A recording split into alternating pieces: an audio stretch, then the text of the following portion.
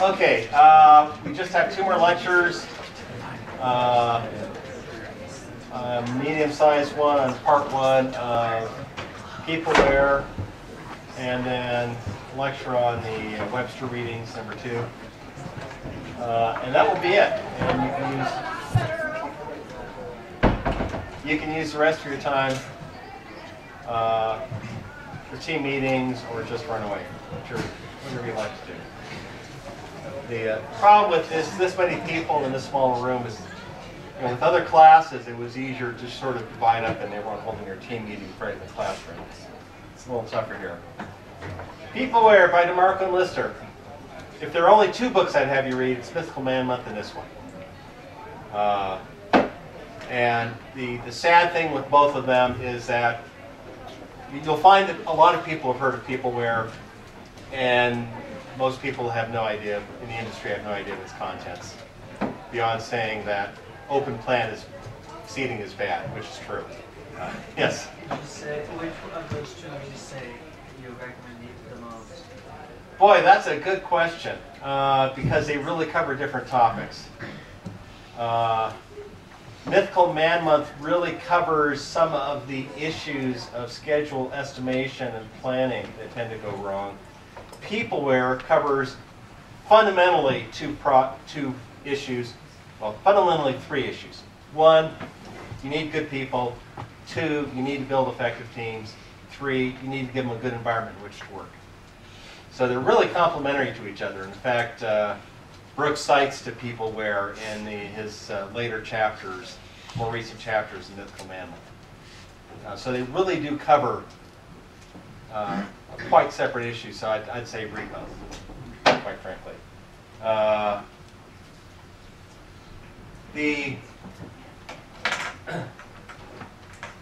And when DeMarco and Lister, the first edition was published in '98, as I recall. And they spent, basically the background is that they spent decades going into organizations that had troubled or failing projects, reviewing them, trying to figure out what was going wrong, giving advice and having the advice ignored. Pretty much that describes my experience as a consultant, with a few exceptions, but it's pretty remarkable how often I would go in, give a detailed, here's what's going wrong, this is what you need to do, and they'd say thank you, and they'd pay me, and then they'd go on doing just what they were doing before. I once had that happen 3 times in 3 years on the same multi-million-dollar project. Each time they thanked me, each time they ignored what I said, and a year after the 3rd time, the project was shut down and abandoned, and the executive vice president over it was fired. It's like, guys, I spent all this time telling you what to do. Okay, but this first point, this is so important. Projects seldom fail for technological issues. Software projects, and indeed IT engineering projects, almost always fail for personnel issues, sociological issues. As I mentioned, the 7 deadly sins. The problems tend to be based on people. Performing or not performing, communicating or not communicating, whether or not they can actually accomplish what they need to do or not. And yet, most of what we do in the industry, it's like, well, we have these great tools and this great methodology, therefore the project has to succeed. And it doesn't work that way. The project, great tools and great methodology tremendously amplify the productivity of good people. And by good, I mean qualified, talented, educated, people who can get the job done. They will do nothing to help with people who don't know what they're doing. And again, I repeat, and I say this with no animus, just observation, there's a tremendous number of people in the IT industry who really don't know what they're doing. Were you the one pointing out trying to do the coding test and hiring people? Who was that? Oh yeah. Yeah. Yeah. There were a lot of applicants who either faked their resume or really glided through. Oh yeah. That's sort of the scary part. Is there are a lot of people who can in fact glide through. we focus on the technical rather than the human side, not because it's more crucial, but it's easier to do. If we just fill out these forms, if we just have a stand-up meeting each morning, if we just use this nifty new technology, it will solve our problems. And the irony is with good, solid software engineers, you know, you can be off coding and assembly on embedded systems and you'll get great products. And with people who do not necessarily know what they're doing, it doesn't matter what you give them. In fact, you know, it's a bit like giving razor blades to a kid at times. They can actually do more damage. Any observations on your own experiences out there in the real world on this? Have you seen this where you've been in companies or situations where there are problems with development and it really boils down to people or personnel issues as opposed to the, and by the way, I don't just mean personnel, I don't just mean underqualified. A lot of it is managers who make unrealistic demands, who focus on the technical rather than so on. Yes? The biggest lesson I learned in 340 was people problems are harder than They are. If I had a great group, like 4 of them were, or 3 of them were coworkers of mine, and we still had a hard time, you know, we had duplicate work or work that wasn't done fast enough, other work that depended on it. People problems are hard. The team I assembled at Pages is the best group of engineers I've worked with personally, and we almost tore ourselves apart in ego and other problems. Listen. I was saying, I've had a problem with too few developers, where the developers just all leave, Oh yeah. and then like there's too few people left over to actually get the work done. Yes. And that's sort of variant on the Dead Sea, but it's not that the people behind aren't good. It's just you just don't have enough people to do it. You can't It's a drought. hire them. Yeah. You can't find. It can be very hard to do that. There's a hand in the back somewhere that someone had. I thought I saw a hand. I was wrong. Okay.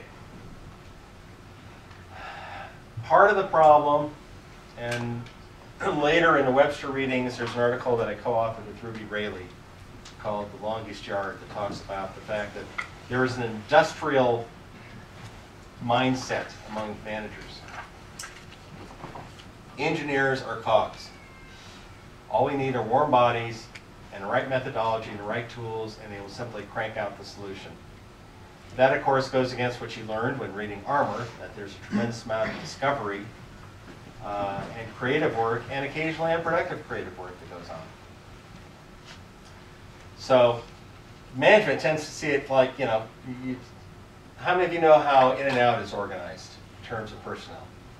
You have people working at specific stations, and they're focused on making at that specific station really good. And it's very effective. I like In-N-Out.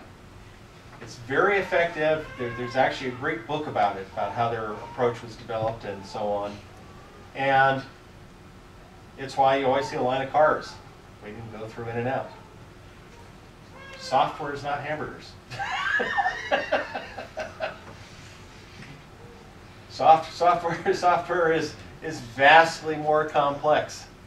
It is not subject to assembly line production methods, and yet a lot of management uses assembly line approaches to software. We have, as they point out, the common attitude that management provides all the thinking and the people underneath just carry it out.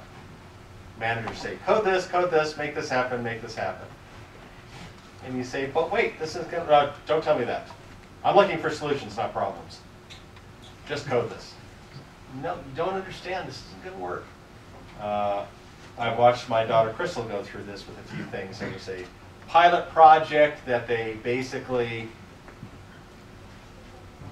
was really your classic chewing gum and baling wire to pull together the proof of concept. And they kept saying, we're going to have to go back and redo big chunks of this once we get this working. They got it working, management said, okay, now support 10 times customers. So no, you don't understand. It's barely supporting the customers now as it is. This technology we use to do this proof of concept will not support 10 times the customer base. And had a big fight with upper management to convince them that no, it's not going to work. to try and leverage 10 times the concurrent users on the foundation we built here. Management office has the attitude that people are interchangeable parts and that their relations aren't important. In other words, and DeMarco and Lister will talk about this a lot, said you can create the proper situation for a team to gel, but you can't force it to gel.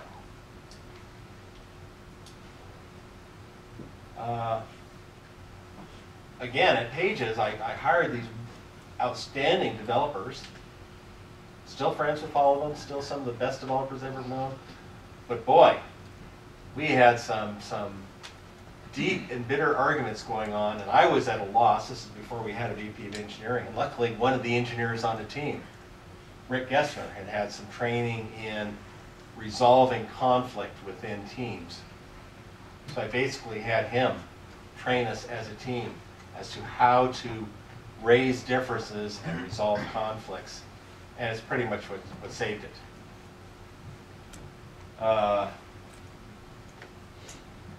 Stephen Covey, it should be PH. We are often too busy sawing to sharpen the saw. The average software developer doesn't own a single book on the subject of his or her work and hasn't even read one.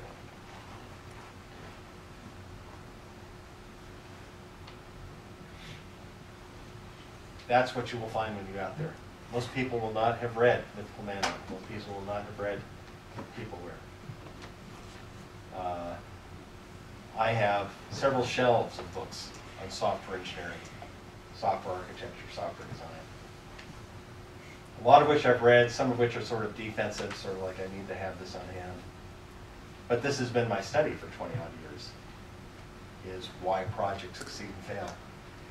And the sad thing is, there's great literature out there and no one buys it and reads it.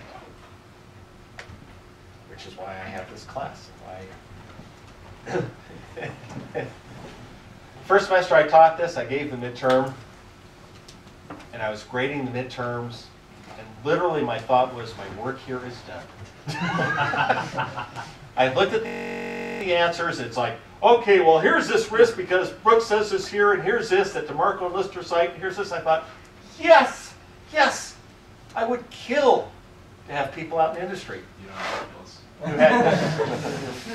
That's the ones I want to kill. See, the other 50%. I would kill to have people out in the industry who have this basic, simple understanding of these factors. You don't have to kill them either, but you can if you want to. Yeah. And that's really the point of this class, is that I want to send you out there knowing this stuff because you're going to run into it. Yeah? Would you say like the average software developer even has a degree? I'm just curious. An awful lot of them do, and we can talk about that and sort of the rise and fall. There's been 3 peaks so far in getting degrees. But part of the problem, there are 2 issues here. One is that, as I mentioned with Peter Linz, degree doesn't always guarantee you anything. Yeah, I would think if you had a degree, you'd at least read one book. Not necessarily. You know, and I say this with all due respect, I love this department. This is actually a great undergrad computer science department. And it's great undergrad computer science department because a lot of big name schools, their undergrad classes are all taught by graduate assistants. Professors are all doing research or acting as thesis or doctoral advisors. BYU has always had a focus on undergraduate education and so on. But the reason I'm teaching this is that after Chuck retired, the department chair, Mike, basically said, we don't have anyone on the faculty qualified to teach this class. I said everyone pretty much they're all academic. They don't have, they don't have all the war stories that I keep dredging up here. Hopefully I won't repeat the same story too much. But no, a lot of CS programs, and this isn't a requirement, folks. This is an elective that you guys all chose. In my opinion, this should be a requirement, and frankly, it should be a 200 or 300 level class. People should know well before their senior year. But this is actually the advantage of having this being a 400 level class is that your attention is focused because you're all interviewing for jobs. And again, a lot of what we'll talk about, especially with DeMarco and Lister, is, do I want to work at this place? What are the danger signs? Yes, and then over here. Maybe I just speak for myself, but yeah, this being an optional class, I think this is the first class where I've read a book only on the software engineering like team type aspect or like project development. All the other books or texts that I've read or anything have just been about data structures or how to use a language or something like that. Nothing. Yep. No, I agree. Jim, I couldn't tell. Oh, thank you. Scratching your ear. Any other? Yes. I feel like 340 was the technical side, and this is more the personal side for working in industry. Yeah. That's my intent. I'm not familiar with 340 at all, other than just, you know, students coming in saying, oh yeah, we did team projects in 340. It's like a team project, and it's very, it's like focused on building massive things. Yeah. With object-oriented design. So I feel like this is tackling the like, This is tackling the reality of working out in industry. It's like the last time they really tried to fix it. So, you're not wrong. oh, for the 340? Oh. For us, that was compilers, which I think is optional as an undergrad now. You don't offer it. They don't even offer it. Oh man, when I was an undergrad, it was required. Compiler building, and it was notorious as the class that you dropped out of 2 or 3 times before you finished it. In fact, No, they still have lots of those. I dropped out of it second semester my senior year. So I actually walked but had not graduated yet, and went off and did actually I had some classes spring term, went off to an internship at General Dynamics, and as that was coming to a close at the end of the summer, I called up the department secretary because I was going to come back and take 431. I still remember the number. Bill Hayes taught it.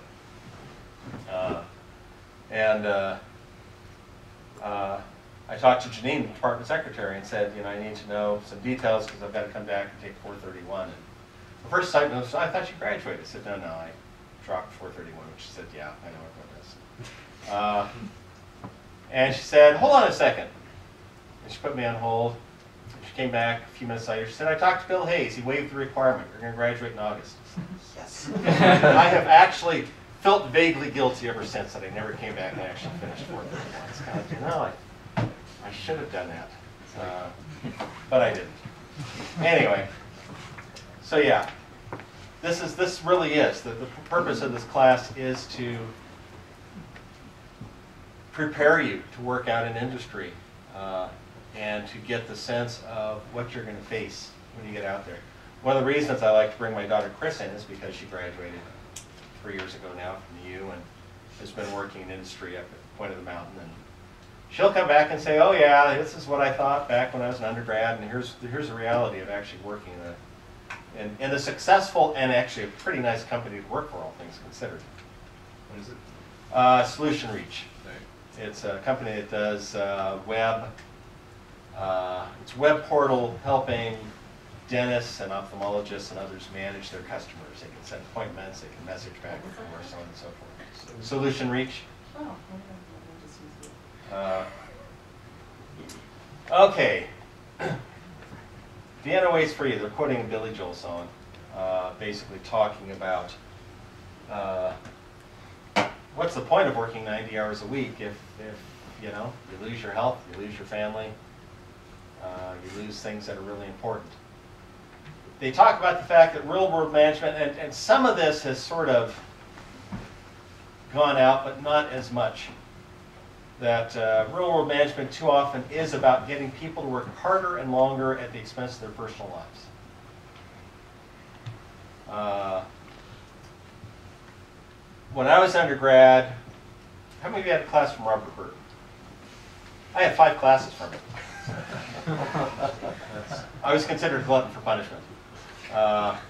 Anyway, but I still have a good relationship with him. I saw him here semester before last. I haven't seen him since. I don't know if he finally retired or not.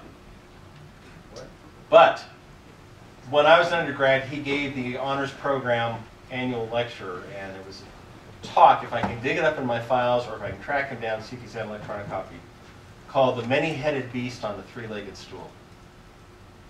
And what he's talking about is we go out into industry and we're dealing with family, we're dealing with our personal ethics, and we're dealing with work. And what we find is that we are sometimes competing against people who are willing to sacrifice their family and their personal ethics to get ahead in work. And we may forever be at a disadvantage as long as we value family and personal ethics. You will have managers who will, you know, like, no, I don't care if your kid's sick. I expect you in here at work.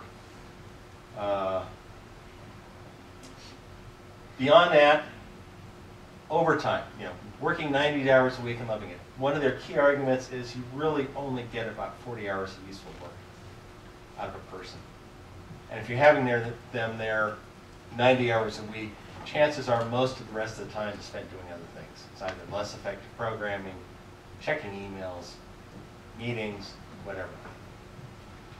I like one of the local companies has a billboard on I-15 that, and this is nice to see this attitude, where they said you can code and still go home to your family at night. They pay 40 grand a year. Well, yeah, they pay 40 grand a year, okay. On the other hand, Crystal, when my daughter Crystal spoke here a year ago, I taped it and I didn't post it publicly because one of the people asked, well, how many hours a week do you work? Or how many hours a day do you work? She says, well, actually, you know, I work from home 2 or 3 days a week, and so on. She says, that's probably average about 6 hours a day. I thought, Chris, you don't want your manager hearing that. I mean, she's still getting everything done, which is what they should care about. On the other hand, she talked about the fact that they'd gotten in a new CEO who was suddenly saying, we want all our engineers here at 8 a.m. every morning. As you will see, that is literally an issue straight out of Peopleware. Programmers don't know that time exists. Yeah, well, you know, at Pages, there was a group of 4 of the engineers who would take these 2-hour lunch breaks. And the COO, or the CFO, who's a good man, John Curry. I learned a tremendous amount from him. But he came to complain. I said, you know, these guys are taking 2-hour lunches. And I said, John, they come in at 9 and they're here till 9 p.m. at night. I don't care if they take 2-hour lunches. They're putting in long, you know, they're here 12 hours a day and they're getting their work done. And they're usually going off to lunch and talking through the issues they have. People who are being required to work, now it's possible to work long hours and be productive. I have worked long hours and been productive. I have. It's hard to keep it up. You can burn yourself out. Particularly if you're not clear, that you're actually being adequately given credit and or compensation for it. But in most cases, if there is a requirement to work long hours, to work overtime, you get less quality, people are more unhappy, and they're more likely to leave. Observations, feedback, personal experiences? Just kind of what you were talking about of not getting feedback, not getting good feedback. What would you say if you're like in a managerial position where what you need is some personal validation of how you're doing, but say your manager is only the person who focuses, managers that focus just on the issues, not on the people. Yeah. I mean, what do you say to the manager to get them to? Well, just what does that say about that company, even? Well, it says more about the manager because you'll find the wide variety. I've worked in situations, particularly some larger companies, where there have been, you know, when I was consulting at Fannie Mae, I was over about 20, 25 consultants who were there to help out with various projects. And I was, my direct report, basically the parallel person, was Carol Teasley, who was, her title was VP of Object Technology at Fannie Mae. Still one of the single most competent people I've ever worked for. I mean, she was, she didn't put up with any crap. She was tough.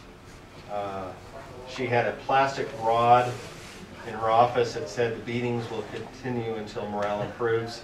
And I would walk over coals for her because she valued the good people who worked for her. She would go to bat for you.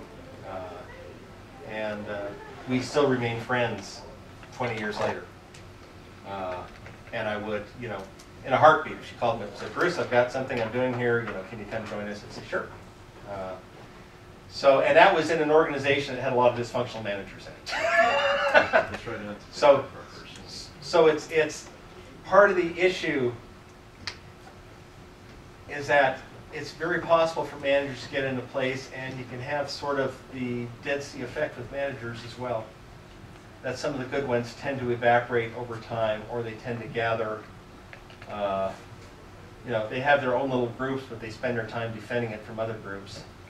You can have a lot of kingdom building in organizations, which is where the status of the manager is based on the number of people she or he is managing, not on actual effects and results, or sometimes it's only effects and results. It's like, yeah, we, you know, did this to our bottom line, but, you know, I lost 3 of the best coders I have, but hey, who cares with 3 people? So I wish I had an easy answer for you, and I don't. Yeah. It's sort of a real, you know, reality. I had one job I quit, dream job, working on space shuttle flight simulators at NASA, that I quit after 6 months because the management there was so dysfunctional and frankly so hostile. Yeah. I have a family member who, them and their coworkers, anytime their manager changes a job and goes somewhere else, they all follow. Oh, yeah. Just to stay there because they like that manager specifically. Yeah. Well, Carol and I worked together a few other times, again, in a consulting role. So, where do the good ones always go, like with the density effect? They go to organizations that prize good management over effective management. Okay. By the book management. Yeah. Would you say those kinds of organizations that attract good developers kind of stay the same over the time, or they kind of fluctuate over time? Or? You know, and we're getting some real issues here, and I can talk at great length about startups and what happens with startups, and the founder effect and so on. Startups often tend to collect really good people, and things go well and so on, and as they become successful, you get funding in, and then backers want to bring in professional management, and all the good people say, like, no, I'm out of here. No. I had a situation at Pages where when we were trying to raise venture funding, we had a venture capitalist bring in a temporary CEO. This guy who had been a VP at Digital Equipment Corporation for 17 years and so on. And there was some good stuff he did, but frankly, he created a hostile work environment. And I was, you know, I was the lead technical person. I was the chief architect. I was the one who hired all the engineers and everything else. And I had Robert Kibble, who was a venture capitalist, approach me and said, you know, we're closing on venture funding. We're trying to make a decision about the CEO. I said, how would you feel if we kept Roger Cady? And I said, I would leave. It was that blunt. I said, I could not work under this man. I said, it has been a challenge to work under him for the time we've had to, but I've been willing to commit myself to the company that much. But I said, if you made him permanent CEO, I'd be gone the next day. And they didn't hire, went and found someone else, Larry Spellhog, who Larry and I bumped head a few times, but I have great respect for Larry. And I thought all things considered, he did a great job. Anyway, so yeah, we're back to the dictum I mentioned a week or two ago. You know, if you want to make change in an organization, you have to go in prepared to be fired. But ideally, you don't want to go in and get fired. What you want to do is, if you decide it's not going to change, you go find another job while you still have your current job. It's much easier to find a job when you were employed. Employers do not like unemployed people. Pro tip.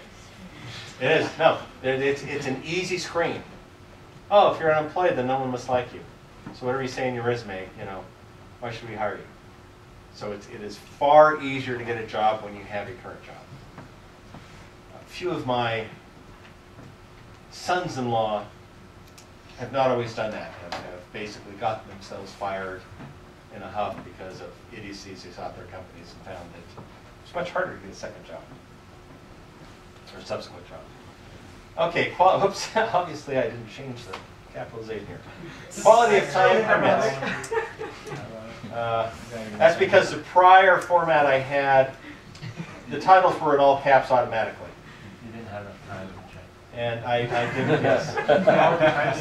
Which is actually, yes, this is very ironic for this slide. Or fitting, whichever one you want to call it.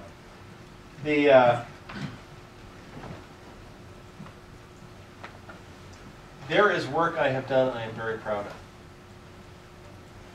I still get emails, probably at least one a month, from someone who says, I played Sundog as a kid, it was great.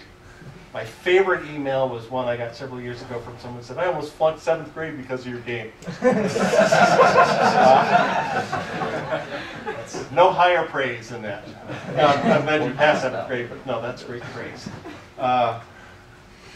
You know, I'm very proud with what I did with Sundog, very proud with what I did with Pages. But sometimes what you will find in organizations is that they will push you to push out crap. When you tell them it's crap, they said, we don't care. We're releasing this. That is a great way to demoralize your workforce. People will get fed up and they'll leave. They don't want their names attached to that.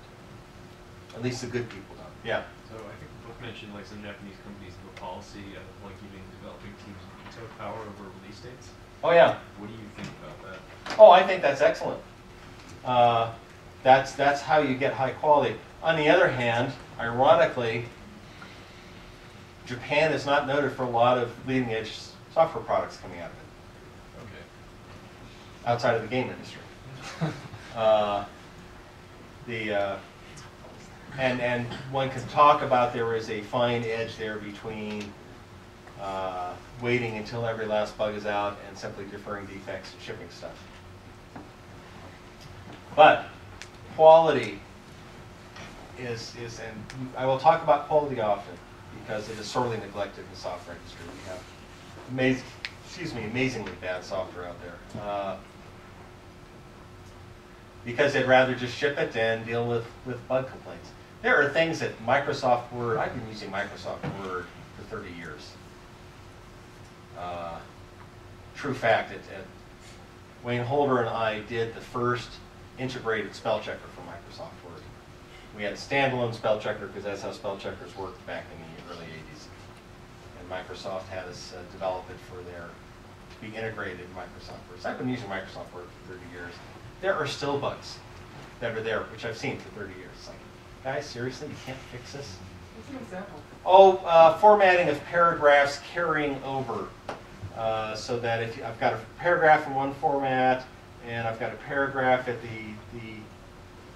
in a different format at the start of the next page, like a page break there, and I'll delete the final paragraph on the previous page, and suddenly it'll change the format of the paragraph on the next page. It's like, seriously?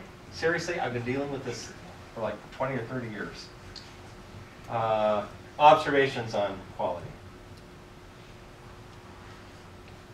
Yeah. Oh, yes.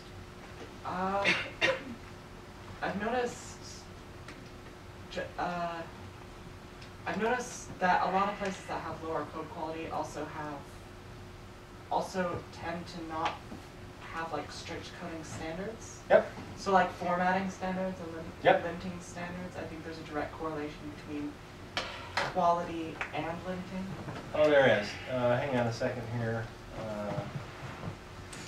We're going to get to this at some point. I've actually considered, this tends to be a lecture I do later.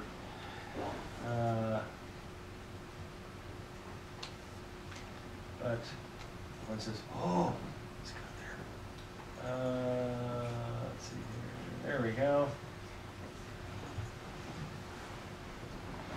Let's bring up the presentation. You'll find that I am a staunch advocate of quality assurance. Come on. I think we can see it. This for me is quality assurance.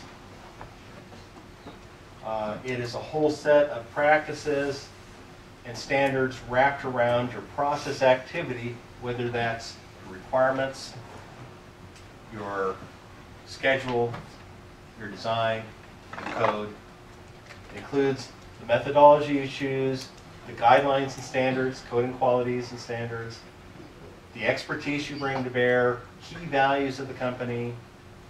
You have metrics, reviews, and testing to evaluate the quality of it. Based on that, you file stuff to defect and feature management, you improve the process and deliverable, and use configuration release management so that you can decide what gets cycled back for another round and what actually gets released. So the short answer is yes. There's a whole set of activities far beyond testing. Testing, as you see, is one little box here. Everything else here that's not yellow is a quality assurance activity. And this is how you improve the quality of systems. At Pages, one of the things I did is I developed a set of coding guidelines.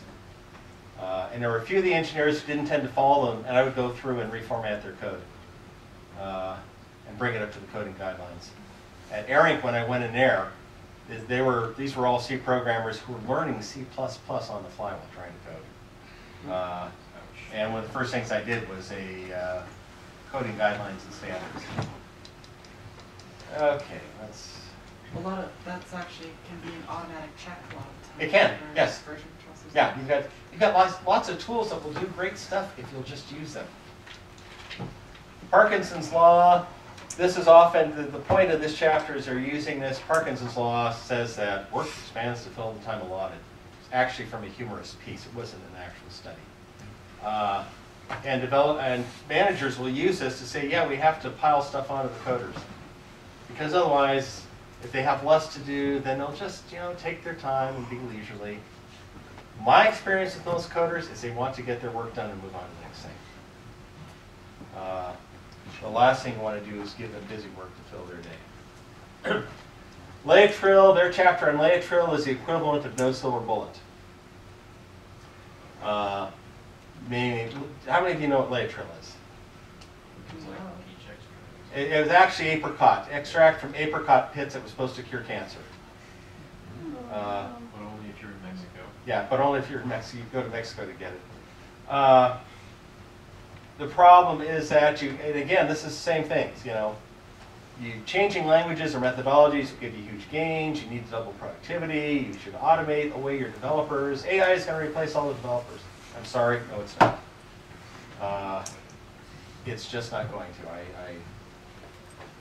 I now have a standard. There is some true AI development going out there, but boy, it's become a big marketing buzzword.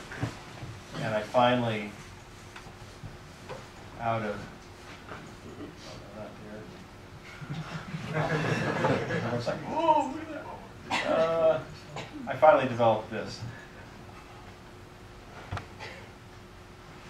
90% of what you see in the press talking about AI, this is what you're getting. Some coders' algorithms with bugs. This is not take anything away from, say, the DeepMind stuff, but even a lot of machine learning is not AI in the sense of emulating human intelligence. It is just doing very rapid learning and reprogramming based on data and feedback. Would you be okay if we took a picture of this? Huh? Would you be okay if we took a picture of this? Oh, I'll send it out. Okay. I'll mail this out to the This is group. lovely. Because I keep seeing stuff on Twitter. What does AI mean for your business? And I'll respond and just attach that. And it's important to note because, and again, if I had finished my master's degree, it would have been in AI. This is one of my favorite fields. I've got 2 shelves of books on AI. I think it's a great field to study. But right now, AI has sort of replaced the cloud as the current business hype. Instead of saying, to the cloud, or whatever. And of course, I've got another one that says, do I have it in here? So the cloud is just somebody else's Yeah, computer? I don't have it here, but yes, I do have that. I use that one. There is no cloud. It's just someone else's computer. Or in some cases, someone else's virtual machine, which is just a virtual machine running on someone else's computer. Okay. We actually have one more lecture, but we already talked about your assignments. Part 2 in DeMarco and Lister, Webster Readings 3, 1 podcast. You can resubmit your org chart and roles and responsibilities, but frankly, guys, it all looked fine. In fact, Ty was asking me, he said, how do you want me to grade these? And I said, they all look fine. So, you guys are getting up. And part of it, no, we're not done yet. We have one more lecture. I heard you. I heard you. Everyone's like, yeah, just grab our stuff. Yeah, grab your stuff, yes. Yes? So is this the first week that we need to get the 7 hours? It's not... This is the first week in which we'll probably come close to putting in 7 hours. If you're doing requirements, I suggest you get together as a team today, divide up, or via Slack or email or whatever you're using, divide up roles and responsibilities as to who's going to write what requirements for each of your areas. It would be good to have people who are responsible for the areas writing requirements for those areas. And then have your project manager and or chief architect work together to shape this into a document. Let me pause and then restart.